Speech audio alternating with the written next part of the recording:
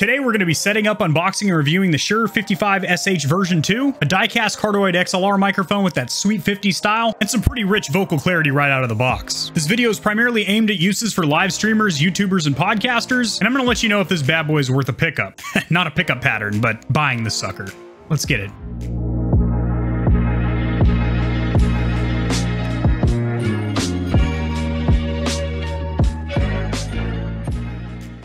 The Shure Radio Company was founded in 1925, that's 96 years ago, and I would say they're right up there with Rode and Blue when it comes to their history and lineage of making high-quality microphones. Now, I'm not going to be using this microphone for recording any instruments or singing. It's primarily going to be used for podcasting, YouTube videos, and live streaming. However, this mic is known for crisp vocal clarity, and more so than all that, I just really genuinely like that 50s swanky swing-style microphone. In fact, I actually have one of those tattooed somewhere on my body. It's either on my right booty meat cheek or my left shoulder. I'll let you guess that one. If you guessed my tuchus, I like where your head's at, but you would be incorrect. So the microphone that's actually plugged into my iPhone 13 Pro right now is a Shure MV5 USB plug-and-play microphone. Not the best audio quality, however it is an extremely compact and lightweight microphone. This, not so much. This has got some weight to it. This is an all-metal body. You do have that foam pop filter in there. Some of the features of this microphone, it does have a full swivel design. It does have an on and off switch. This will always remain on because with my mixer over here, my Go XLR, I do have several buttons on there that I can mute to different sources, whether that be my live stream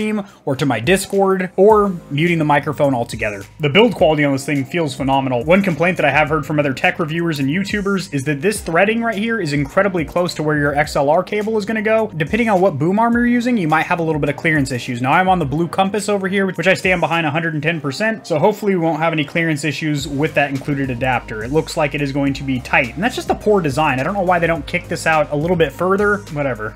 Now in the box, you really don't have a whole heck of a lot of accessories. You just have the bubble wrap that your microphone is wrapped in. You do have an adapter here for your boom arm. And this little piece of documentation here, which is just a warning telling you not to use this thing like a Frisbee and not to try and choke yourself out with the cord. You do also have your limited warranty. This is good for this amount of months or years. And you have your user guide over here. Hey, it's a microphone. Hey, it's a cardioid pattern. You talk into the front of it. Hey, it's XLR. You gotta have a mixer or USB audio interface. The cartridge is shock mounted to avoid noise or buzzing, and it does have this rugged die casting design. Let's get this thing hooked up to my mixer and see what the out-of-the-box sound profile is like. Alrighty, Stallions, over here at the PC, what you're hearing currently is a $100 Blue Ember XLR microphone. We're gonna get this bad boy removed and use all the same mixer settings except for the decibel gain and see what she sounds like.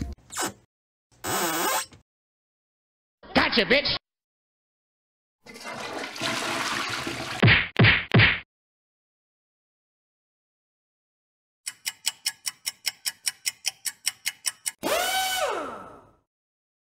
So this is in the software suite for my Go XLR microphone. This is a dynamic, unlike the Blue Ember, which is a condenser microphone. And also the Blue Ember, I generally have at about 36 decibels of gain. And this is around 54 at a good talking volume right now, not clipping or anything. These are the settings for my noise gate over here. These are my equalizer settings that I use for virtually any XLR microphone, whether it's condenser or dynamic. These are the settings that I got from Harris Heller, aka the Stream Doctor at Alpha Gaming YouTube channel. These are my compressor settings. And I have my de-esser set at 40. Let's get a little bit of background music fading in like I would have on stream. Ah, now we're talking. Red team go, blue team go. Yeah, baby girl, put a little echo on it.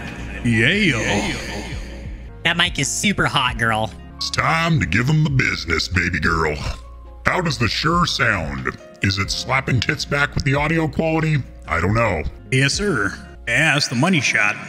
Now, I do have the microphone about 3.5 to 4 inches away from my mouth. Let's sync in a little bit of background music here, and I'm going to run a couple of tests here. So I'm going to test some of the off-axis noise rejections. So this is front on the capsule of the cardioid pattern here. Let's go on the side over here. I'm off on the right side. I'm off on the left side. I'm hitting it from the back right now. This is noise rejection from the rear of the microphone. Now let's test some of the plosives. Peter Piper pickled a pepper. Peter Piper pickled a pepper. I'm on pickle patrol with Patricia. Now let's test some of the S's. Now I do have my de-esser set at 40, so that will cut out some of those harsh S's. But let's see how she sounds. Sandy sells seashells down there by the seashore. She also sells her sentimental secrets that she bought at Victoria's Secret. Sally likes to serenade with stallions, scallywags, and sailors. Now I'm going to talk relatively quiet right now. Let's go ahead and pause the background music. I'm talking very quietly. Now granted, I do have a compressor on there, so it should boost up the quiet sound. Maybe I'm listening for footsteps in a game or something. But then I get excited because I just busted a 360 no-scope, slide cancel, tomahawk throwing, grenade swinging deluxe, and I get a little bit excited. And I get loud. Woo, baby! I slapped him 6 ways from sundown. Sounds good. It was never clipping. It was never in the red. That's what I like to see. Now let's see if there's any handling noise right now. I'm rubbing the body of the microphone relatively aggressively. You like that? Right there? Is that good for you? It's good for me. Let's go ahead and turn the microphone off. You can't hear jack shit because I turned off the power to it. I mean, honestly, having my XLR cable kinked up like this, it's probably going to permanently shut itself off here pretty soon. After listening to that back, I genuinely do like the out-of-the-box sound profile. Well, it's not out of the box because I'm using my personalized equalizer and compressor and noise gate settings, but the same settings that I use with any other microphone. And I have to say it actually sounds really good and it looks absolutely phenomenal. Now, a huge downside or con that I think will stop a lot of people from buying this microphone is this clearance issue right here with the XLR port. Now, I'm sure there's some kind of third-party adapter. If there is, I'll have it pop up on screen here, not only a picture, but also the price, and that will be linked in the description below, as I most likely am going to pick up that exact same adapter for myself, because I do plan on using this microphone for the foreseeable future, but I do feel like down the road, I most likely will switch back to my Blue Ember. Not only do I think it sounds phenomenal, and it also looks very, very good, but because it is such a streamlined and thin microphone, when you're doing something like gaming where you don't want something in your peripheral vision distracting you, this thin little microphone is a great option. This is a little bit more bulky of a body, and I got nothing against a nice thick body. In fact, I get a lot of pleasure from that, microphone-wise, but I do feel like down the road, you know, call it woman's intuition, call it spider sense, but I do think I am going to jump back to my Blue Ember. I'm pretty loyal, and she's been good to me. But I do have to say that this bad boy sounds hot. Once I get this XLR cable clearance issue all sorted up, I will make a follow-up video and also give you guys a little bit more of my thoughts after testing this bad boy for a couple more months. If you enjoyed this honest microphone review, liking the video will help it to get seen by more streamers and YouTubers, so this information will reach and assist them as well and help them make a decision if this microphone is right for their needs. Subscribe for more content like this. I cover news in the gaming community and industry, as well as tutorials helping you get set up streaming and YouTubing, and honest gaming peripheral reviews, keyboards, mice, headsets, controllers, mics, chairs, etc. I'll see you next time.